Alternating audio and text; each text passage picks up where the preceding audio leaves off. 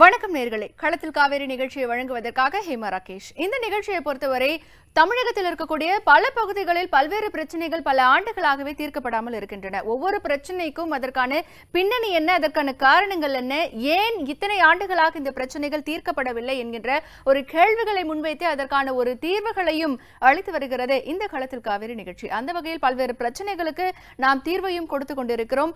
மேலும் பல இடங்களில் மக்கள் நமக்காகவே காவேரி நியூஸ் தொலைக்காட்சிக்காக களத்தில் நின்று நேரடியாக பல்வேறு தகவல்களை பதிவு செய்து வருகிறார்கள்.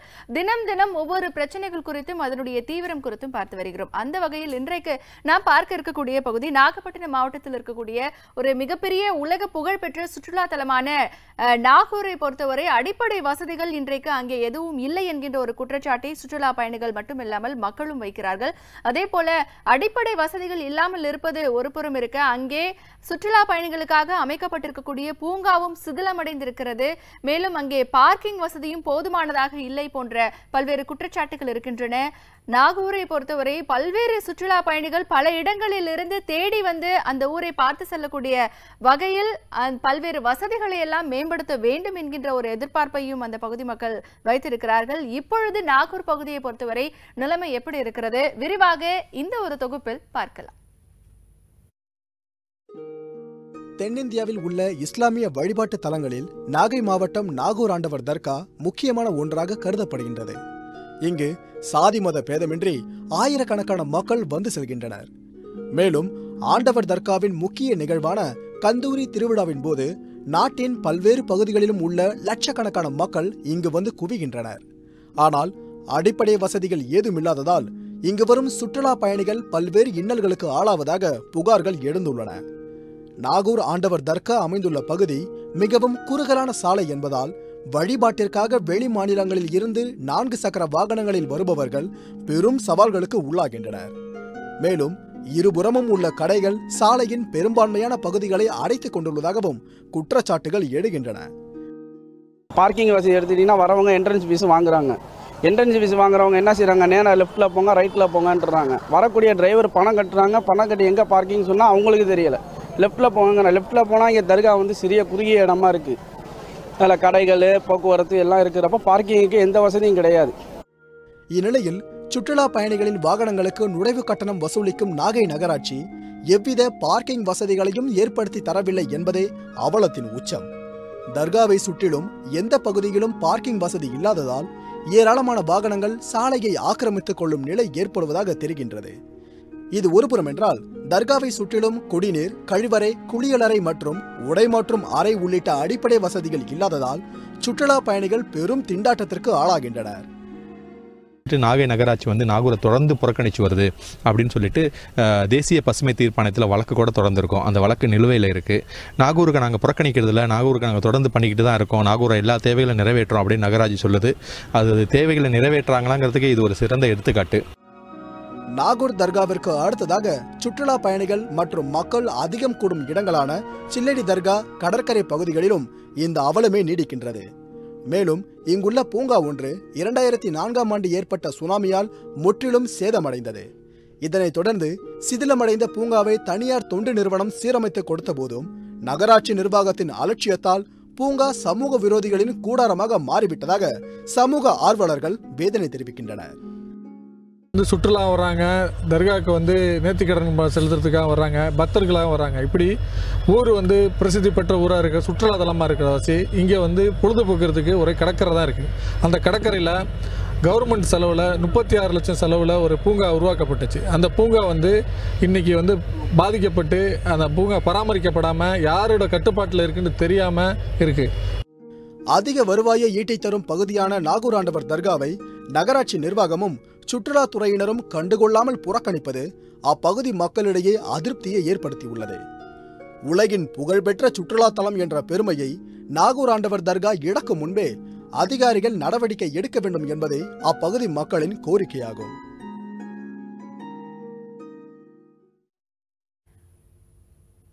நாகூரை பொறுத்தவரை அங்கு பல்வேறு வசதிகள் தேவை என்று அந்த பகுதி மக்கள் சொல்கிறார்கள். இப்போது அங்கு நிலைமை எப்படி இருக்கிறது என்பது தொடர்பான விரிவான ஒரு தொகுப்பை பார்த்தோம்.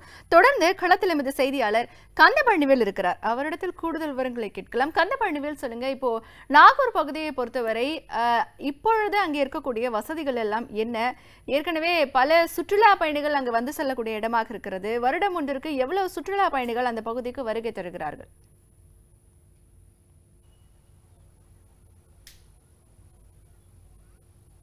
வணக்கம் ஹேமா. அதாவது தென்னிந்தியாவின் பிரசித்தி பெற்ற இஸ்லாமிய தலங்களில் மிக முக்கியத்துவம் வாய்ந்தது இந்த நாகூர் ஆண்டவர் தர்கா ஆகும். இங்கு ஜாதி, மதம், மொழி ஆகியவற்றை கடந்து நாட்டின் பல்வேறு பகுதிகளிலிருந்து தினந்தோறும் ஆயிரக்கணக்கான பக்தர்கள் வந்து செல்கின்றனர். குறிப்பாக வியாழக்கிழமை அன்று பார்த்தோம் என்றால் சுமார் 25,000க்கும் மேற்பட்ட பக்தர்கள் இங்கு வந்து செல்கின்றனர். அதேபோல் ஆண்டு திருவிழா என்று சொல்லிய ஆண்டு கந்தூரி திருவிழா என்பது லட்சக்கணக்கான மக்கள் உலகின் பல்வேறு பகுதிகளிலிருந்து இந்த பகுதிக்கு வந்து செல்கின்றனர். அவ்வாறு வந்து செல்லக்கூடிய மக்களுக்கு தேவையான அடிப்படை வசதிகள் என்று பார்த்தோம் என்றால் கடந்த 10 ஆண்டுகளுக்கு மேலாகவே இந்த பகுதி ஒரு 30 ஆண்டுகள் பின்னோக்கி இருக்கக்கூடிய ஒரு நிலைதான் இருக்கிறது. அடிப்படை வசதிகள் என்பது பேரளவில் கூட இல்லை என்றுதான் சொல்ல வேண்டும். இது குறித்து நாம் விரிவாக பேச இருக்கிறோம். குறிப்பாக இந்த நாகூர் தர்காவுக்கு தினந்தோறும் பல்லாயிரக்கணக்கான மக்கள் வந்து செல்லும் நிலையில் அவர்களுக்கான அடிப்படை வசதி, அதாவது குளியல் வசதியாக இருக்கட்டும், கழிப்பறை வசதியாக இருக்கட்டும், இங்கு வரக்கூடிய பக்தர்கள் தர்காவிற்கு சென்று விட்டு முடிக்காணிக்கை மொட்டை செலுத்திவிட்டு இந்த குளத்தில் தான் நீராடுவது வழக்கம். அவ்வாறு வரக்கூடிய மக்களுக்கு இது உடைமாற்றும் அறை கூட இல்லாமல் இருப்பது இங்கு மிகப்பெரிய ஒரு பிரச்சனையாக இருக்கிறது. இது குறித்து இந்த பகுதியை சேர்ந்த நாகூர் மக்கள் நல சங்கத்தை சேர்ந்த தலைவர் சாகா மாலிம் இருக்கிறார். அவருடன் கேட்போம். சார் வணக்கம். இந்த நாகூருக்கு தினந்தோறும் ஆயிரக்கணக்கான பக்தர்கள் வந்து போறாங்க. அவர்களுக்கு இங்கே என்ன மாதிரியான வசதிகள் இருக்கு, அதை பற்றி சொல்லுங்க. இங்கே வந்து நாகூர் வந்து உலக பிரசித்தி பெற்றது. இங்கே வந்து இஸ்லாமியர்கள் வந்து அஜ்மீர், அதுக்கப்புறம் நாகூர், வட இந்தியாவில் அஜ்மீர் இருக்குது, அப்புறம் நாகூர் தான் இது இந்தியாவில் வந்து பிரசித்தி பெற்ற இடம். இந்த இடத்துல நம்ம வந்து ஆயிரக்கணக்கான மக்கள், இந்து, முஸ்லீம், கிறிஸ்துவர்கள் எல்லாருமே வந்துக்கிட்டு இருக்காங்க. அப்படி வர்ற மக்களுக்கு அடிப்படை வசதிகள் எதுவுமே இங்கே இல்லை. அதுக்கு முக்கியமாக காரணமாக இருக்கிறது வந்து நாகப்பட்டினம் நகராட்சி, தமிழக அரசாங்கம், மாவட்ட நிர்வாகம், இதுதான் காரணம். இங்கே உள்ள மக்களுக்கு வந்து அடிப்படையாக மழை ஜலம் கழிக்கிறதுக்கு கூட இங்கே வந்து வசதி செய்து கொடுக்கப்படல. இங்கே ஒரு டாய்லெட் கட்டியிருக்காங்க, அந்த டாய்லெட் திறக்கப்படாமல் இருக்குது. இதே மாதிரி விஷயங்களை நாங்கள் வந்து பல முறை வந்து எல்லாரும் மாநில நிர்வாகத்துக்கும் மாவட்ட நிர்வாகத்துக்கு கவனத்துக்கு நாங்கள் கொண்டு சென்றிருக்கோம். ஆனால் அவங்க யாருமே இதுக்கு செவிசாய்க்கிற மாதிரி இல்லை. இது வந்து எதுக்காக தொடர்ந்து புறக்கணிக்கப்படுதுங்கிற விவரமே தெரியல. குறிப்பாக சொல்லணும்னா நாகப்பட்டினத்துக்கு வர டூரிஸ்ட் டெவலப்மெண்ட் ஃபண்டை என்ன பண்ணுறாங்கன்னு தெரியல. நாகூரை வச்சு தான் இந்த டூரிஸ்ட் டெவலப்மெண்ட் ஃபண்டு வந்து நாகப்பட்டினம் நகராட்சிக்கே வருது. அந்த ஃபண்டை யூட்டிலைஸ் பண்ணுறாங்களா, என்ன பண்ணுறாங்க, அந்த ஃபண்டை எதுக்கு வந்து மாற்றி செலவு பண்ணுறாங்களான்னு தெரியல. நாகூர் வந்து இதே மாதிரி வந்த ஃபண்டை இவங்க யூஸ் பண்ணியிருந்தாங்கன்னா இந்நேரம் வந்து நாகூர் வந்து மிகப்பெரிய வளர்ச்சி அடைஞ்சிருக்கும். ஆனால் அதுக்கான வாய்ப்பே இல்லாமல் இருக்குது. இதுக்கெல்லாம் காரணமாக இருக்கிறது வந்து நிர்வாக பிரச்சனை தான். இந்த நிர்வாகத்தில் உள்ளவங்க நாகப்பட்டினம் நகராட்சி, நாகப்பட்டினம் மாவட்ட நிர்வாகம், இவங்க வந்து இதில் கவனம் செலுத்தினேன். வெளியூர்லன்னு வராங்க, ஆயிரக்கணக்கான மக்கள் வராங்க, காரில் வராங்க, வேனில் வராங்க, ஒரு பார்க்கிங் வசதி கூட கிடையாது. அந்த வசதி கூட, அடிப்படை வசதி கூட செஞ்சு கொடுக்கல. ஆனால் வந்து டெண்டர் விட்றாங்க. நாகப்பட்டினம் நகராட்சி என்னன்னா நுழைவு கட்டணும் டெண்டர் விட்டு 5 லட்சம் 10 லட்சம்னு பணம் வசூல் பண்ணுறாங்க. ஆனால் வர்றவங்களுக்கு எந்த வசதியும் செஞ்சு கொடுக்குறதில்ல. ஆனால் வர்ற மக்கள் என்ன சொல்கிறாங்க, நாகூர் என்னங்க 100 வருஷத்துக்கு முன்னாடி வந்தோம், 200 வருஷத்துக்கு முன்னாடி வந்தோம், இப்படி தானங்க இருக்குது இந்த ஊர், இப்படி தானங்க இருக்குது அப்படிங்கிற ஒரு தொடர்ந்து வந்து மக்கள் வந்து நாகூரில் உள்ள மக்கள் மேலேயும் நாகூரில் உள்ளவங்க மேலே குறை சொல்லிட்டா போயிட்டுருக்காங்க. ஆனால் இதுக்கு செய்ய வேண்டியவங்க இந்த வருவாயை பயன்படுத்துகிற நிர்வாகம் தான் அதை செய்யணுங்கிறது கேட்டுக்கொள்கிறேன். அதாவது ஹேமா, இந்த பகுதியில் வரக்கூடிய பக்தர்களுக்கு அடிப்படை வசதிகள் இல்லை என்பது பெரும் குற்றச்சாட்டாக இந்த பகுதியை சேர்ந்தவர்கள் தெரிவிக்கின்றனர்.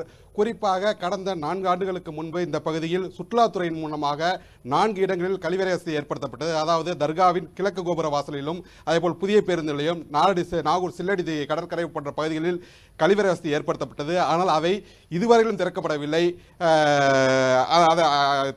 என்பது குற்றச்சாட்டாக இருந்து வருகிறது. ஹேமா, கந்தபழனிவேல், இப்போ நாகூர் பகுதியை பொறுத்த வரைக்கும் ஆயிரக்கணக்கான சுற்றுலா பயணிகள் வந்து செல்கிறார்கள். அதே போல இந்த வியாழக்கிழமை கூட இந்த கந்தூரி திருவிழாவிற்கு 25,000 பேர் வரைக்கும் கூட வந்து செல்கிறார்கள் அப்படின்னு அந்த பகுதி மக்கள் வந்து சொல்றாங்க. அப்போ அதிக அளவிலான மக்கள் கூடக்கூடிய இடங்கள்ல வாகனங்களினுடைய எண்ணிக்கையும் அதிக அளவில் இருக்கும். அவர்களுக்கு போதுமான பார்க்கிங் வசதி எல்லாம் செய்து தரப்படுகிறதா? இப்போ அங்க நிலைமை எப்படி இருக்கிறது?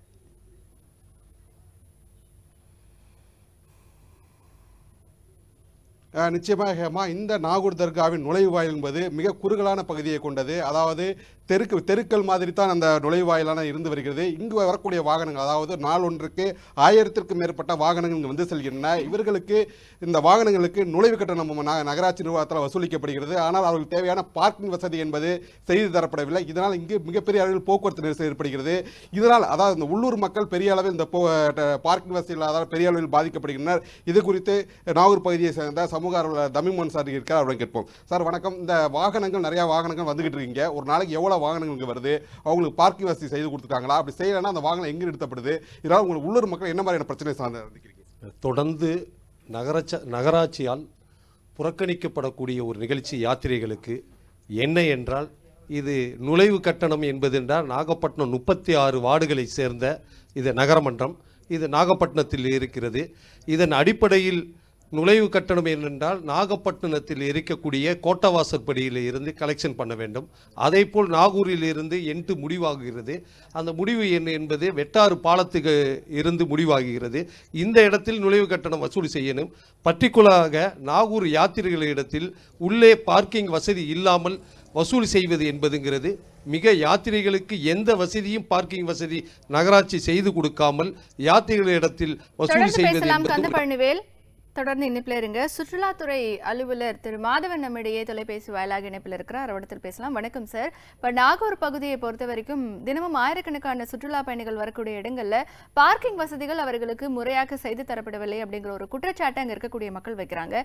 நாகூர் பகுதியில் பார்க்கிங் வசதியை மேம்படுத்துவதற்காக என்ன மாதிரியான ஒரு நடவடிக்கைகள் எல்லாம் எடுக்கப்பட்டிருக்கு?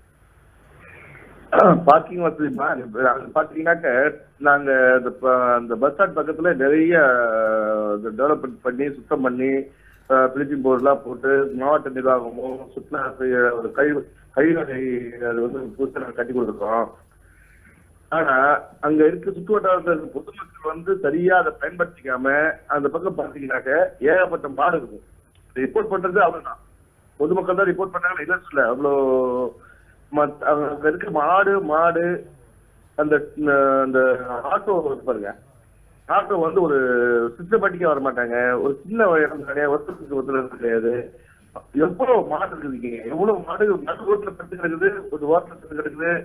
நாம போய் வெட்ட சொன்னாலும் இந்த பொதுமக்கள் வந்து அவங்களும் கொஞ்சம் நம்ம எவ்வளவு மாடுகள் வந்து செத்து கிடக்குது அப்படின்னா அதை அப்புறப்படுத்துவதற்கான ஒரு பணி என்பது நகராட்சி தரப்புல தான் இருக்கு இல்லையா? அது அரசு அது ஒரு நடவடிக்கையாக தானே பார்க்க வேண்டும். செத்துக்கிறதுல நம்ம எடுத்தாலும் எவ்வளவு நடவடிக்கை எடுத்தாலும் மாட்டை அவுத்து விட்டு மேய விட்டுறது, அவுத்துட்டு அது பாட்டு போனேன் முழுக்க போட்டு பெரிய பெரிய மாடுங்களா அந்த பொதுமக்கள் தான் அவங்கவுங்க மாட்டை அவங்கவுங்க கட்டி வீட்டுல பராமரிக்கிறோம். எவ்வளவு ஒவ்வொருத்தரையும் ஃபைன் போட்டு கலெக்டர் இது பண்றாங்க. அவ்வளோ ஒவ்வொருத்தரையும் அரசு எவ்வளவுதான் பாடுபடுறது பொதுமக்களுக்காக. சரி, இப்போ அந்த பகுதியில பொறுத்த வரைக்கும் பொதுமக்களுடைய தவறு அப்படின்னு நீங்க சொல்றீங்க. இப்போ பொதுமக்களுக்கான ஒரு விழிப்புணர்வை வந்து ஏற்படுத்துவதற்கான கூட்டம் ஏதாவது நடத்தப்பட்டிருக்கா? இப்போ வந்து தங்களுடைய அந்த கால்நடைகளை வந்து சாலைகளில் அவர்கள் செல்ல விடும் பொழுது அதற்கான ஒரு ஃபைன் அபராதம் வந்து விதிக்கப்பட்டிருக்கா? அதன் மூலமாக எவ்வளவு தொகை வந்து வசூல் செய்யப்பட்டிருக்கு? இல்ல அபராதம் விதிக்கப்பட்டு மீண்டும் அது போன்ற செயல்கள்ல பொதுமக்கள் ஈடுபடுறாங்களா? ஆமா, ஒவ்வொரு வாரமும் மாவட்ட ஆட்சித்தலைவர் வந்து திங்கட்கிழமை மாலை வந்து 6 மணிலிருந்து 7-8 மணி வரையில் இந்த மாவட்டத்தில் உள்ள உயர் அதிகாரிகள் அனைவரையும் கூப்பிட்டு லா அண்ட் ஆர்டர் மீட்டிங் எல்லாரும் கூட்டம் நடத்துறாங்க. துறையை சார்ந்த அதிகாரிகளும் அங்க இருப்பாங்க. அப்ப இருக்கும்போது அந்த எல்லாருக்கான குறைகளும் அங்க என்னென்ன குறைகள் இருக்கு, என்னென்ன ஆக்சிடென்ட் ஆச்சு, என்னென்ன குறைகள் இருக்கு இந்த மாவட்டத்துலங்கிறத உடனுக்குடன் அந்த மீட்டிங்ல சரி பண்ணிடுறோம். இவ்வளவு சீரியஸா எந்த மாவட்டத்தில் நடத்துறது கிடையாது.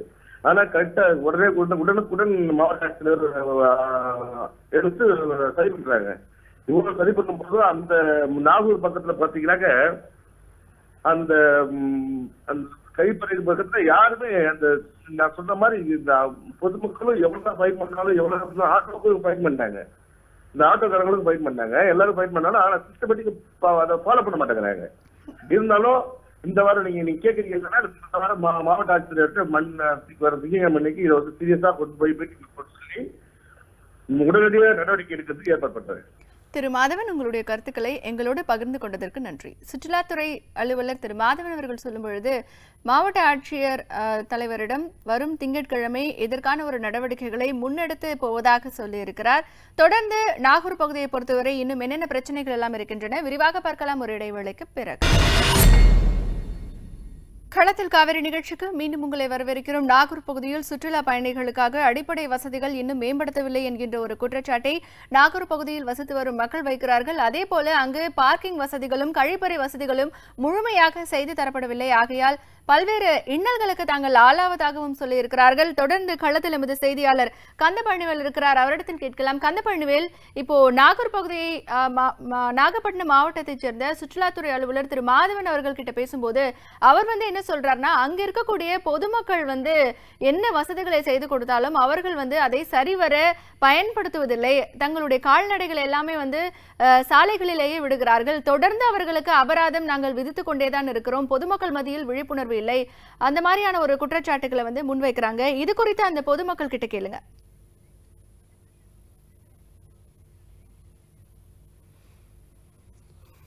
நிச்சயமாக ஹேமா, இது குறித்து இந்த பகுதியை சேர்ந்த சாகமல் கேட்போம். சார் வணக்கம். தற்சமயம் சுற்றுலா அலுவலர் நம்மகிட்ட பேசும்போது இப்போ நாங்கள் தேவையான வசதிகள் செய்து கொடுத்துக்கிட்டு தான் இருக்கோம். ஆனால் மக்கள் அதை பயன்படுத்துறதில்லை. கால்நடைகள் ரோட்டில் விடுறாங்க. எந்த விதமே முயற்சி எடுத்தாலும் அது மக்கள் ஒத்துழைப்பு இல்லைங்கிற மாதிரி சொல்லியிருக்கா. இது குறித்து உங்களுக்கு கருத்து? அது ஒரு தவறான தகவல். அவர் அதை தப்பிக்கிறதுக்காக இந்த பதிலை உங்கள்கிட்ட சொல்லியிருக்காரு. நாங்கள் மனுஷனுக்கு டாய்லெட் இல்லை, மனுஷனு வர்றவங்க எல்லாரையும் பற்றி பேசினா அவர் கால்நடைகளை பற்றி பேசியிருக்காரு. கால்நடைகளை யார் விடுறாங்களோ அதை கால்நடைகளை விடுறவங்க மேலே நடவடிக்கை எடுத்து அதுக்காக ஒரு ஃபைன் பண்ணி எந்த நடவடிக்கை எடுத்தாலும் நாங்கள் அதுக்கு எதிர்ப்பு தெரிவித்தோம்னா அவர் சொல்கிற கருத்து ஒத்துப்போகலாம். அவர் எந்த விதமான நடவடிக்கையுமே எடுக்கலை. எங்களுக்கு ஒரு நாளைக்கு 5000 பேர் வராங்க, அவங்களுக்கு டாய்லெட் வசதி இல்லைன்னு சொன்னால், மாடு இருக்குது, நாகூரில் உள்ள மக்கள் ஒத்துழைப்பு கொடுக்கலன்னா நாகூரில் உள்ள மக்கள்லாம் வீடுக்கு வாசலில் ஒரு டாய்லெட் கட்டி வைக்கணும்னு அவர் ஆசைப்படுறாரா என்னன்னு தெரியல. அவர் தவறான தகவலை உங்களுக்கு அவர் தெரிவிச்சிருக்காரு. நான் அதை வன்மையாக கண்டிக்கிறேன். காரணம் என்னென்னா, கட்டப்பட்ட 1 வருஷம் ஆச்சு 2 வருஷம் ஆச்சு, அந்த டாய்லெட்டை ஏங்க திறக்கலான்னு கேட்டால் மாடு இருக்குது அது அப்படின்னு சொன்னால் என்ன மக்கள் இது பண்ணலன்னா மக்களை அந்த டாய்லெட்டை திறக்கணும்னு ஆசைப்படுறாரா என்ன சொல்கிறாருங்கிறது புரியல. அதுக்கப்புறம் நாகூரில் என்ட்ரன்ஸ்னால் ஒரு ஊரில் ஒரு பெரிய ஒரு நுழைவாயில் கொடுத்து என்ட்ரன்ஸ் கொடுத்துருப்பாங்க. ஆனால் நாகூரில் உள்ள என்ட்ரன்ஸ் வந்தாவ ஒரு குப்பை தொட்டி நாகப்பட்டினம் முனிசிபாலிட்டி ஒரு குப்பை தொட்டி இங்கே அமைச்சிருக்கு. அந்த குப்பை தொட்டியில் என்னென்னா நாகூரில் மட்டும் இல்லை நாகப்பட்டினத்தில் உள்ள கழிவுகளை கொட்டி ஒரு மலை போல குமிச்சு வச்சுருக்காங்க. பக்கத்தில் ஒரு தனியார் துறைமுகம் ஒன்று இருக்குது. அவங்க என்ன பண்ணுறாங்கன்னா நிலக்கரி இறக்குமதி பண்ணி ஊர் மக்களுக்கு சுகாதாரக்கரை ஏற்படுத்துகிறாங்க. இந்த மாதிரி தொடர்ந்து முனிசிபாலிட்டியும் அந்த சுகாதாரக்கரை ஏற்படுத்துகிறாங்க. இதே மாதிரி தனியார் துறைமுகமும் ஏற்படுத்தி நாகூரில் உள்ள மக்களுக்கு பெரிய நோயை ஏற்படுத்திட்டு இருக்காங்க. இது உள்ளூர் பிரச்சனை உள்ளூரில் உள்ள மக்களுக்கு ஏற்படுற பாதிக்க. ஆனால் அதே மாதிரி வெளியூர்லன்னு வர மக்கள் ஆயிரக்கணக்கான மக்கள் வராங்க, அவங்களுக்கும் இந்த பிரச்சனை ஏற்படுது. இந்த நிலக்கரி இறக்குமதி பண்ணுறதாசி நாகூரில் உள்ள மினாராக்கள் பழமையான மினாராக்கள், இது பழமையான நகரம், இது புராதன நகரம்னு மத்திய அரசு அறிவிச்சாங்க. ஆனால் அந்த புராதன நகரத்தில் இந்த நிலக்கரிகள்லாம் படியுது. இதுக்கு அந்த பிரதான சின்னங்கள் பாதிக்கப்படுது. இதுக்காக மாவட்ட நிர்வாகம் ஒன்றுமே நடவடிக்கை எடுக்கல. கேட்டால் அது வேற ஒரு மாநிலத்தில் உள்ளது, அதை நாங்கள் நடவடிக்கை எங்கள் பாதிக்கப்படுற மக்கள் உள்ளூர் தமிழ்நாட்டு மக்கள் தானேங்க.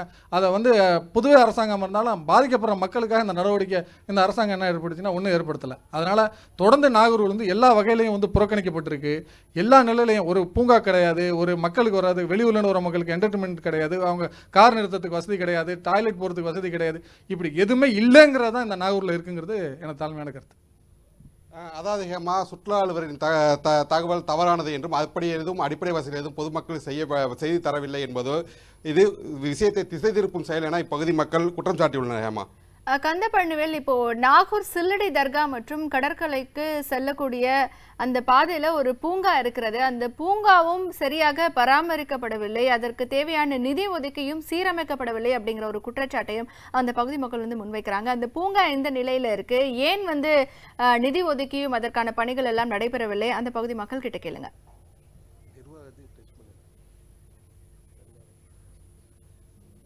நிச்சயமாக ஹேமா, அதாவது நாகூர் ஆண்டவர் தர்காவிற்கு வரக்கூடிய மக்களில் 80% பேர் இப்போ இதற்கு கிழக்கு பகுதியில் உள்ள நாகூர் கடற்கரைக்கு செல்வது வழக்கம். அங்கு தான் நாகூர் ஆண்டவர் சில்லடி தர்கா உள்ளது. அங்கு வரக்கூடிய மக்களின் பொழுதுபோக்கிற்காக 2000ஆம் ஆண்டு அப்போதைய சட்டமன்ற உறுப்பினர் நிஜாமுதீன் அவர்களால் 10 லட்சம் ரூபாய் மதிப்பீட்டில் ஒரு பூங்காவான அமைக்கப்பட்டது. இந்த பூங்கா 2004 சுனாமியில் சிதிலமடைந்த நிலையில் அது தனியார் தொழில்நுட்பம் மூலம் புதுப்பிக்கப்பட்டது.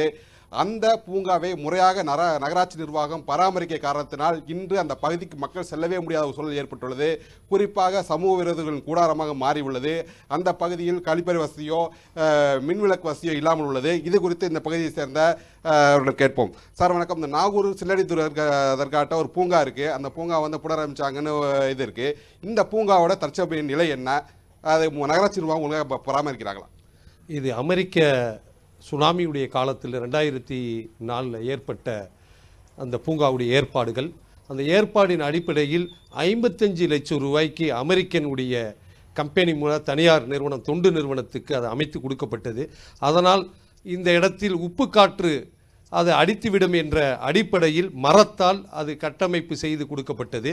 அதில் இன்றைக்கு முன்னால் எனக்கு சொன்னது போல இது சமூக விரோதியுடைய கூடாரங்களாக மாறிவிட்டு அங்கே எந்த சிறுவர் பூங்கா இன்னைக்கு சமூக விரோதியுடைய பூங்காவாக மாறியது உண்மையான நிலை. இதை நகராட்சியும் பாதுகாக்கவில்லை, மாவட்ட ஆட்சியாளர்களும் பாதுகாக்கவில்லை. இதுதான் தொடர்ந்து அந்த நிகழ்வு நடந்து கொண்டு இருக்கிறது. வரக்கூடிய யாத்திரைகளுக்கு எந்த விதமான வசதிகளும் யாத்திரைகளுக்கு என்டர்மெண்ட் பண்ணுவதற்கு எந்த பொழுதுபோக்குக்கு எந்த வாய்ப்பும் உண்டு ஏற்படுத்தி செய்யாமல் இருப்பது தான் இந்த மாவட்ட ஆட்சியருடைய துறை.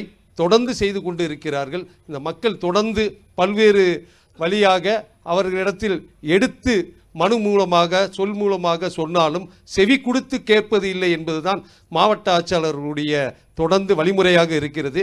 இதுவரை மாறப்பட்ட மாவட்ட ஆட்சியாளர்கள் எல்லாம் தொடர்ந்து 10 ஆட்சியாளருக்கு மேலே இந்த சுனாமிக்கு பிறகு மாறிவிட்டார்கள். ஒருவர் கூட இந்த நிலையை எடுத்து இந்த யாத்திரைகளுக்காகவோ இந்த ஊர் மக்களுக்காகவோ எந்த விழிப்புணர்வும் செய்யப்படவில்லை என்றுதான் இந்த பகுதியில் உள்ள மக்களுடைய குற்றச்சாட்டு. என்னுடைய குற்றச்சாட்டும் தாழ்மையுடன் இந்த குற்றச்சாட்டு. அதாவது ஹேமா, முறையாக இந்த பூங்காவானது பராமரிக்கப்படவில்லை என்பது இந்த பகுதி மக்களின் குற்றச்சாட்டாக இருந்து வருகிறது. குறிப்பாக நாம் அந்த காட்சிகள் தான் பார்த்து கொண்டிருக்கிறோம். அதாவது இந்த பூங்காவிற்குள் செல்ல முடியாத வரையில் கருவேல மரங்கள் மண்டி கிடக்கிறது. அதே போல் மதுபான பாட்டில்கள் உடைத்து செல்லும் பாதை எங்கும் கிடைக்கிறது. இதனால் வரக்கூடிய மக்கள் அந்த பகுதியை புறக்கணித்து விட்டு செல்லக்கூடிய ஒரு சூழ்நிலை உள்ளது. இந்த நிலையில் இந்த பூங்காவிற்கு அருகிலேயே ஒரு கட்டண கழிப்பறையும் கட்டப்பட்டது. ஆனால் அதுவும் திறக்கப்படாத ஒரு நிலைதான் இருந்து வருகிறது. இது குறித்து இந்த பகுதியை சேர்ந்த சம்சுதீன் இருக்கிறார், அவருடன் கேட்போம். இந்த சில்லடி தர்காவில் அந்த பூங்காவோட இன்னைய நிலைமை, அது என்ன மாதிரி இந்த நிலைமை கொடுத்து நீங்கள் மாவட்ட நிர்வாகத்துக்கு கவனத்துக்கு கொண்டு போயிடலாம்? ஏதாவது போராட்டங்கள் தான் பண்ணீங்களா? அதிகார தரப்பு என்ன மாதிரி பதில் சொன்னாங்க? அதாவது எந்த ஒரு அந்த பயன்பாட்டுக்கே இல்லாத பூங்காவாக இருக்குது. ஒரு சிறுவர்கள் விளையாடுறதுக்கு கூட ஒரு தகுதி இல்லாத ஒரு பூங்காவாக அங்கே செயல்பட்டுக்கிட்டு இருக்குது. இப்போ மற்றவங்க சொன்ன மாதிரி அது சமூக விரோதிகள் வந்து பாராவும் அந்த மாதிரியாகவும் தான் யூஸ் பண்ணிகிட்டு இருக்காங்க. இதுக்கு எந்த ஒரு பாதுகாப்பும் கிடையாது அந்த பூங்காவை பொறுத்தளவுக்கு. இப்போ அடுத்த ஒரு காரைக்கால் எடுத்துக்கிட்டிங்கன்னா அங்கேயும் கடற்கரை இருக்குது, அங்கேயும் வந்து பூங்காக்கள் இருக்குது, சிறுவர்கள் விளையாடக்கூடிய மைதானங்கள் இருக்குது. அதை எப்படி பராமரிக்கிறாங்க? அதே மாவட்ட நிர்வாகம் தான் அங்கே பராமரிக்கிறாங்க. இங்கே எடுத்துக்கிட்டிங்கன்னா அந்த மாவட்ட நிர்வாகம் வந்து உதாசீனப்படுத்துகிறாங்க. இதே நேரத்தோடு இருந்தாக்கா வந்து வரக்கூடிய யாத்திரைகளுக்கும் வந்து ஒரு சரியான வசதிகள் கிடையாது.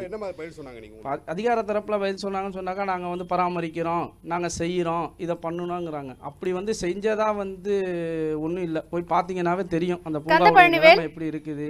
கந்தப்பழனிவேல், உங்களுடைய தகவல்களுக்கு நன்றி. நாகூர் பகுதியை பொறுத்தவரை அங்கு வரக்கூடிய சுற்றுலா பயணிகளுக்கு தேவையான அடிப்படை வசதிகள் இல்லை. ஏனென்றால் ஆயிரக்கணக்கான சுற்றுலா பயணிகள் ஒரு நகருக்கு வந்து செல்லும் போது அவர்களுக்கான பார்க்கிங் வசதிகள், கழிவறை வசதிகள் முழுமையாக அங்கே செய்து தரப்படவில்லை. ஆகையால் வருங்காலத்தில் நாகூர் சுற்றுலா தலம் என்கின்ற ஒரு அந்தஸ்தை இழக்கக்கூடிய அபாயத்தில் இருப்பதாகவும் அந்த பகுதி மக்கள் கருதுகிறார்கள். ஆகையால் மாவட்ட நிர்வாகம் ஒரு நடவடிக்கையை எடுக்க வேண்டும் என்பதே அவர்களுடைய எதிர்பார்ப்பாக இருக்கக்கூடிய பட்சத்தில் நம்மிடம் பேசிய சுற்றுலாத்துறை அலுவலர் திரு மாதவன் இதை மாவட்ட ஆட்சியர் கவனத்திற்கு கொண்டு சென்று மேற்கொண்டு நடவடிக்கைகள் எடுக்கப் போவதாக தெரிவித்திருக்கிறார். நடவடிக்கைகள் எடுக்கப்பட்டு பொதுமக்களின் எதிர்பார்ப்பு பூர்த்தியாக வேண்டும் என்பதே நம்முடைய எண்ணம். இந்த நிகழ்ச்சியில் பங்கேற்று தன்னுடைய கருத்துக்களை முன்வைத்த எமது செய்தியாளர் கந்தப்பழனிவேலுக்கு நன்றி. மீண்டும் களத்தில் காவேரி நிகழ்ச்சியில் இணையலாம். அதுவரை தொடர்ந்து இணைந்திருங்கள். மாற்றத்தை நோக்கி பயணிக்கும் காவேரி நியூஸ் தொலைக்காட்சியுடன்.